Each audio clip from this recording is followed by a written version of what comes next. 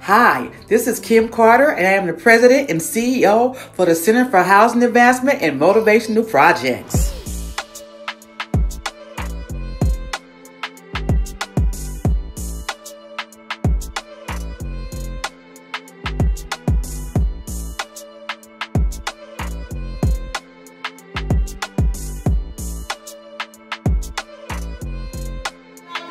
Impacted by system. We won't impact the system. My PhD, not my PhDs out here who want their children back out of that system. Their motherhood matters too. So I'm going to say, sisters, stand up, because we got to do this together. It's all about all of us. And thank you. Thank you, Kim. And the Bible said she was healed when? Immediately, right? She wasn't healed next week. She wasn't healed next month. She was healed immediately.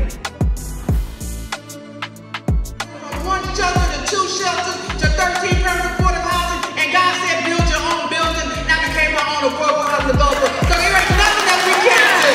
I'm a commencement speaker, and one of my kids from my shelter is walking across the stage. I say, Lord, and this is praise for how good for this life kid based on where I come from. But I know that my God knows that we all deserve it, right? And I was at the event this morning where Kim spoke, and she just touched my heart.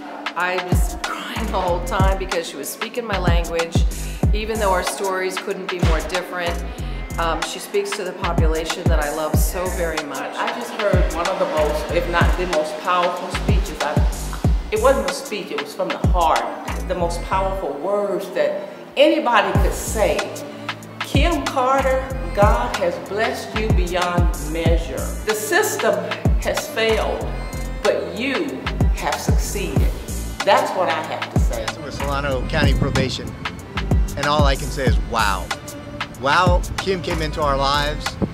She did a great presentation for the Center for Positive Change graduation. Her energy, her motivation, her transformation really helps others know that they too can succeed.